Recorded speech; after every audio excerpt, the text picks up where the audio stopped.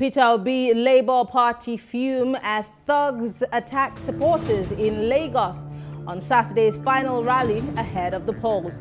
And Serap calls on the International Criminal Court to probe growing cases of violence. This is Plus Politics. I am Mary Ann Okon.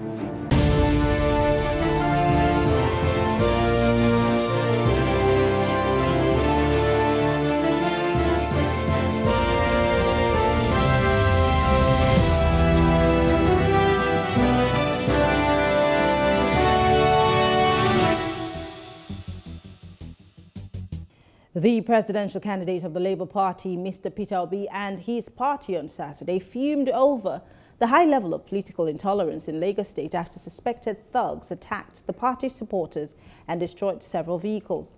The Labour Party Presidential Campaign Council called on the international community to hold the ruling All Progressive Congress APC and Governor Babajide Sanwo-Olu responsible for the attack, just as the Lagos State chapter of the APC has described the allegations as reckless and irresponsible.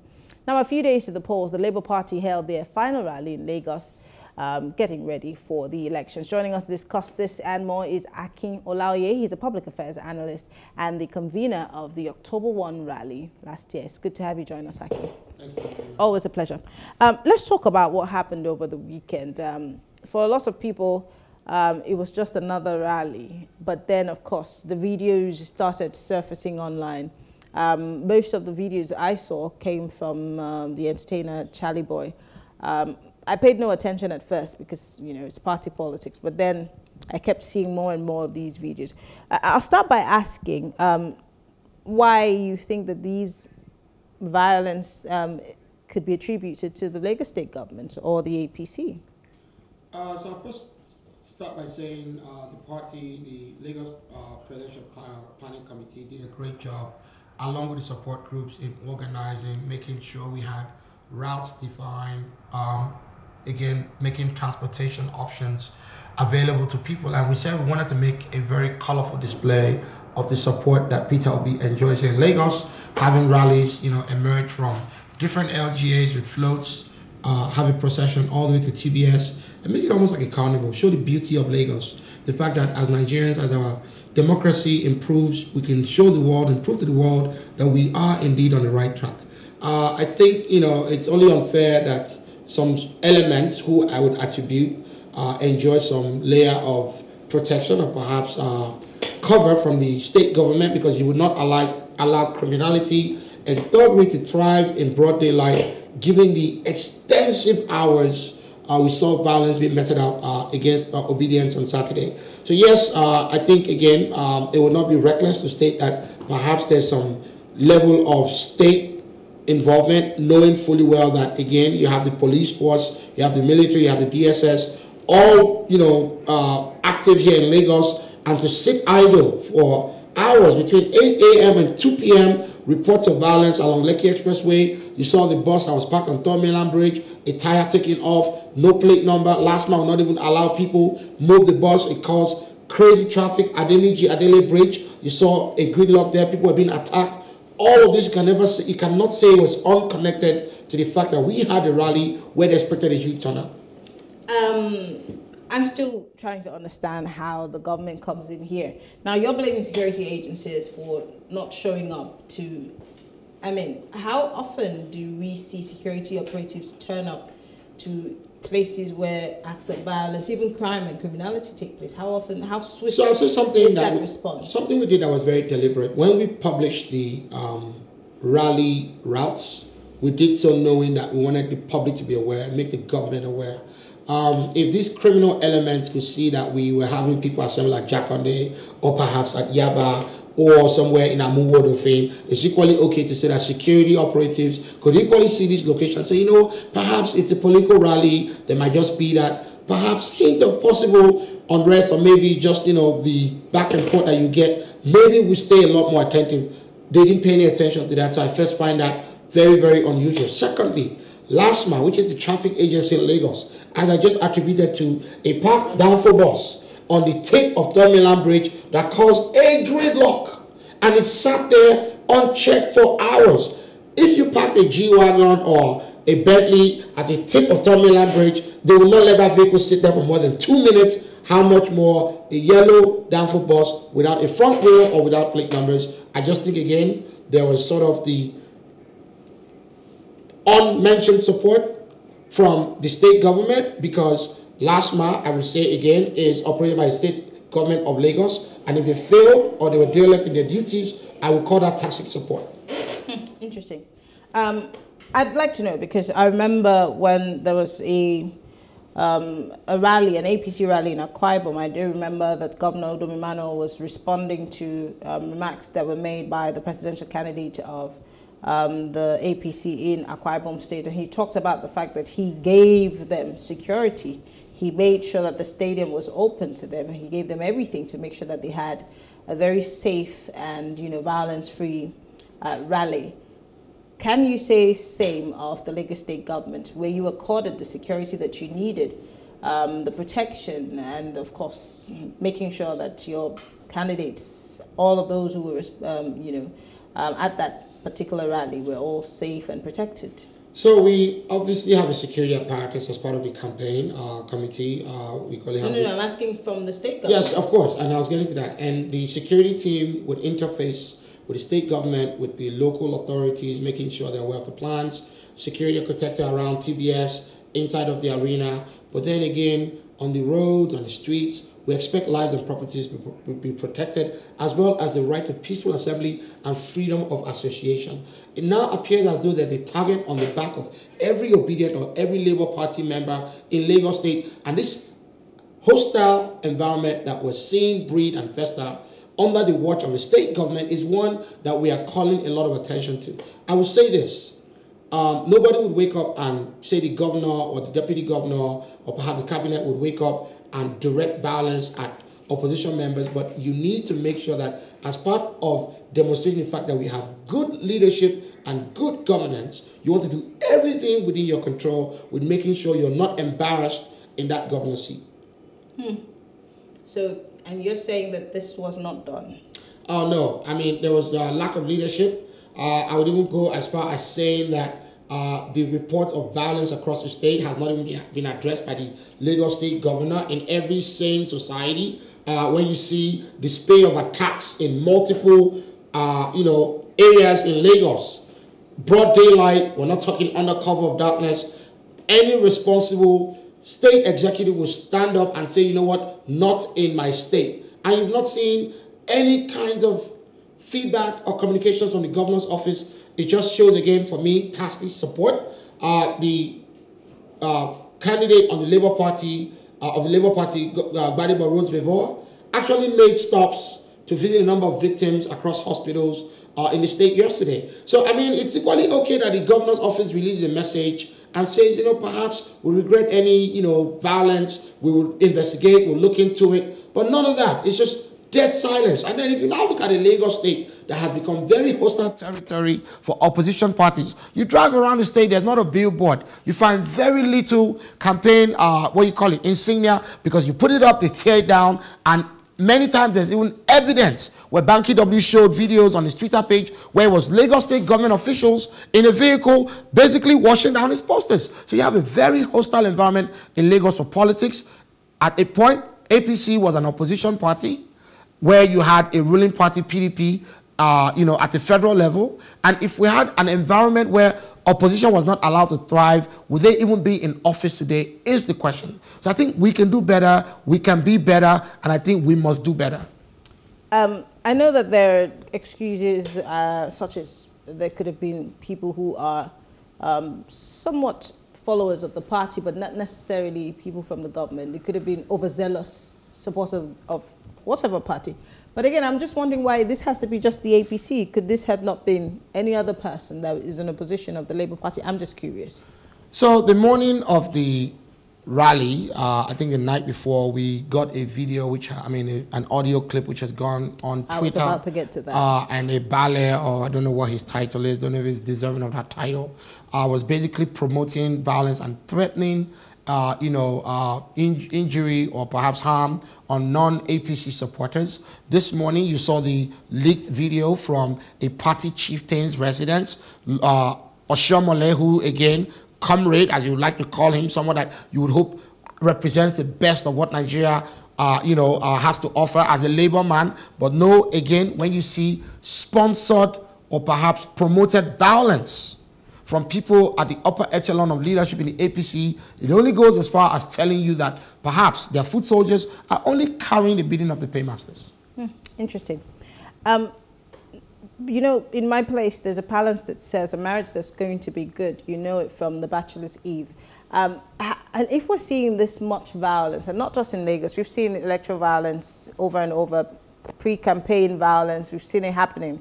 Zamfara, we saw it happening in Kaduna, and it's spreading in leaps and bounds. Yes, a few condemnations here and there, but do you see an active will to put an end to this, or are we going to see same during the elections? Can we say that people can go out and vote on election day without fear of being attacked? So what has fueled this new movement, the Obedient movement, the Obidati campaign, has been the energy of the youth. And I think the average Nigerian youth, has been subjected to extreme poverty, unemployment, skyrocketing forex rates. You look at, a very insecure nation where you can't even traverse, across communities. And there's just this palpable anger many feel. And I'm only saying this because as part of the frustrations we had to live through and express every day, I think we've become very defiant, right? We now are a generation that says we will, achieve anything we want to regardless of the odds stacked against us. So coming out election day in mass numbers, I don't think it's going to be a problem. Again, there are equally others that may be concerned. And I think this attempt to perhaps victimize or inflict violence is an attempt to promote voter apathy, where people stay home, they're scared of coming out, because again, from 99 to date, you've heard and seen, again, evidence of violence at polling units, and I think it's become something that's become accustomed to Nigerians. Mothers locking doors, telling their kids not to go out and vote, hide your head, politics is for the worst of our society, and we are saying no. As a generation, we will rewrite the blueprint of politics in Nigeria. Gone are the days of politics where you pay people to mobilize to fill up TBS. Gone are the days of politics where we will print the candidate space on an Indomie noodle sachet. Gone are the days where you would again show up to the polling unit and pay people to vote. We will be that generation that does it differently. So bring your worst, deploy your thugs, unleash any amount of violence. We will stand at the polls on election day and vote Obidati and vote good people into office, because Nigeria has to be good in our lifetime. Let me bring up a situation between PFN and your presidential candidate. It's one of the biggest stories. First, it was forwarded messages with the signature of some person with the PFN saying that your presidential candidate had given 2 billion naira to the Pentecostal Fellowship of Nigeria, which has, one way or the other, cost a stare, even though the group has said they don't know anything about this money. But your party is touted to say we don't give money. So how did your presidential candidate come about 2 billion naira? The Peter Obi I know, someone I've even, again, had extensive conversations with personally, will not even drop an envelope of 200,000 naira to even start with. Talk more 2 billion. How much is Labour Party worth to even start with? So it's laughable. When you would sit and come up with propaganda, at least find people that have PhDs in propaganda to do your dirty dealing. You take the letterhead of a church, of an individual, you go to that address, you can't even find it. Equally, the individual involved has actually released a video recording, again, dissociating himself from any such. And you start asking yourself, at what point will propaganda and violence cease to exist in our politics? Also, disenfranchisement of voters. When are we going to do away with this kind of nasty politics? I call it Amala politics and politics of thuggery. And again, as a movement, as a party, from Obi and Dati, two very decent gentlemen, and equally the party leadership with Chairman Abure, all you hear is, hey, get your PVC, get out there, promote your candidate and vote. You don't hear any of this other nonsense. From the Labour Party camp, you rarely will find people promoting propaganda. We don't have time for that because we have a manifesto. We have, things we need to do for Nigeria to move this country forward. Taking this country from consumption from consumption to production. Let's talk about policies. Let's talk about what will make Nigeria a great nation that unborn generations will be proud of. Nobody has time for religious and ethnic bigotry that you've seen the APC promote in the last few days. And when I say the APC, you have the likes of Festus Keyamo, the Bayo Onanugas of the world. These are what I call political hacks, political jobbers, if I would even title them that, because again, you've been in power for the last 8 years as a ruling party. Run on your party's accomplishments and leave propaganda alone. But here we are trying to divide this country where we should be uniting each other. Talking about bringing it back to Lagos again, the campaign rally, we saw videos and pictures by the opposition, several people posting that it was an empty, TBS, and some sort of a jest about, oh, is this the crowd? Where are the obedience? And we saw a lot of it. It's interesting that we also had a similar drama with the opposition, where we saw pictures also that were posted. Many would say allegedly those pictures were taken from a crowd from outside of the country. What was the turnout like for the Obi campaign in Lagos? Yes, we saw the videos at Alaba and all, but then lots of people also query the numbers of people who show up at campaigns. Does it amount to the number of people who will show up on election day to vote?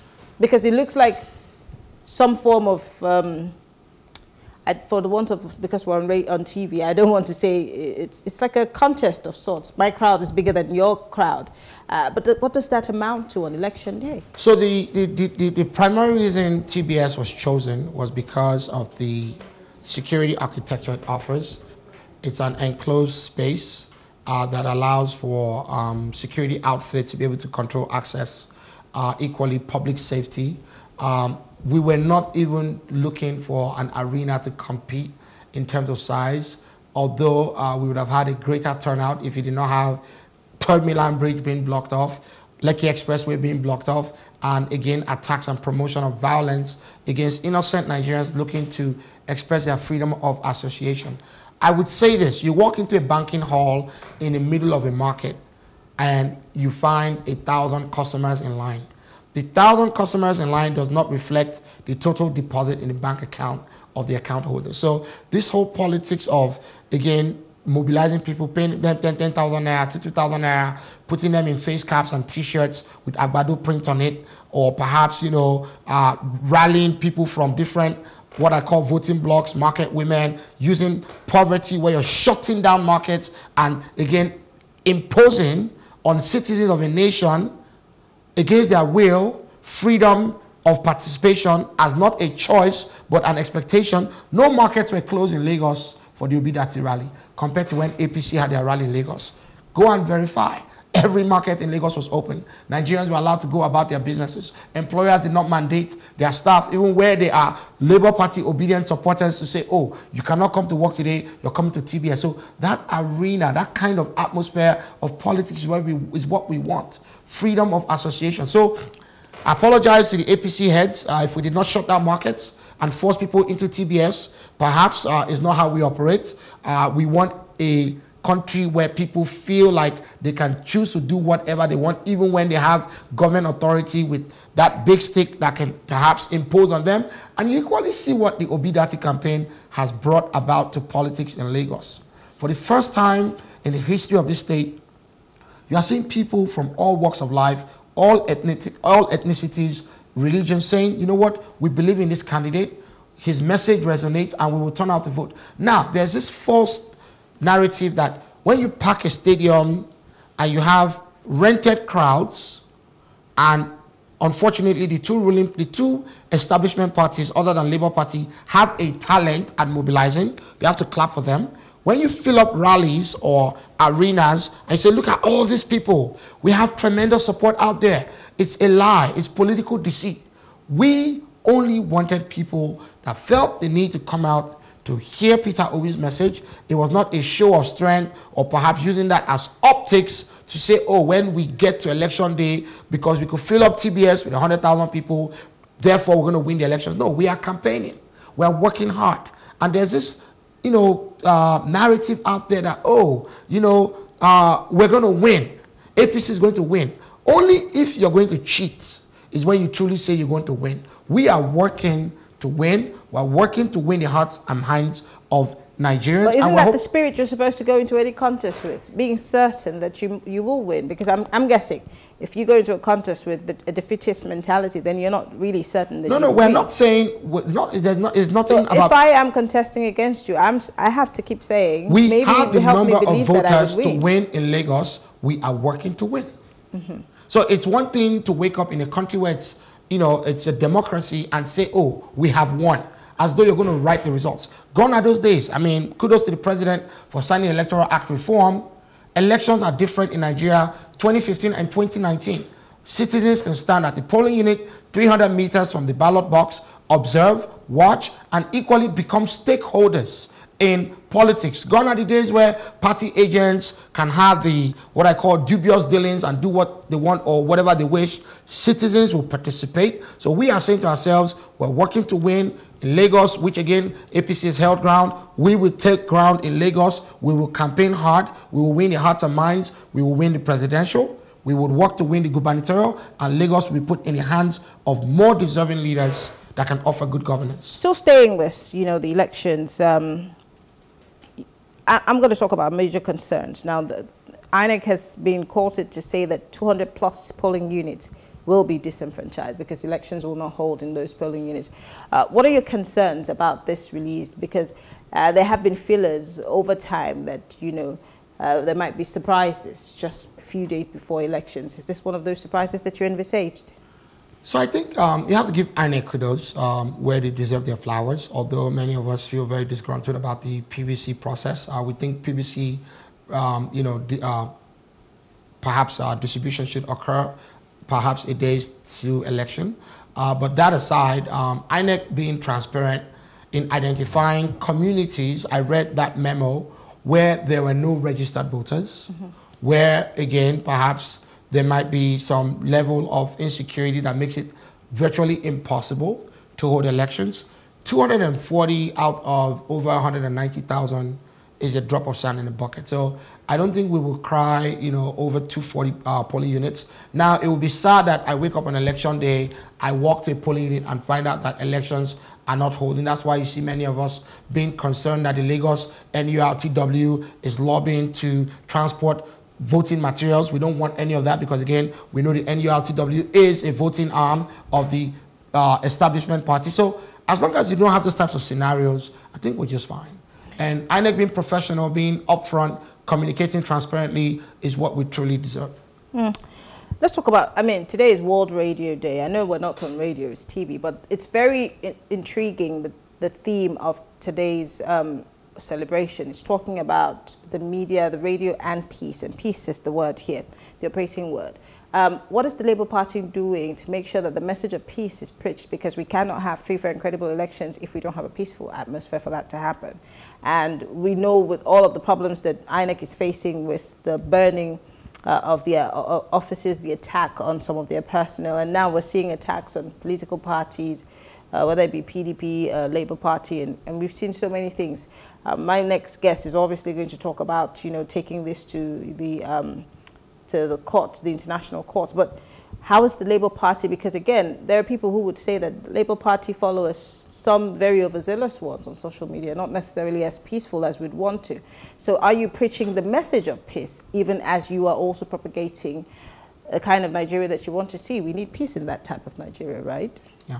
So it's, I'll first start by saying the average obedient, the average Labour Party supporter is only, again, seeking a country that works, a country in which the son of nobody can become somebody, a country in which the unborn generation would meet and be proud of the people that were here before them, a country in which my green passport is respected across the world, a country in which my leader stands on a podium and addresses other nations and we are held to a very high esteem. Now, I say this because you've never heard Obi or Dati, Obidati, perhaps I combine both of them, promote violence or hostility in any of their messages. Even down to the Labour Party leadership, you would not find that. Go and verify. Now, people would always attribute violence and perhaps, hateful conversations to some of the conversations on Twitter.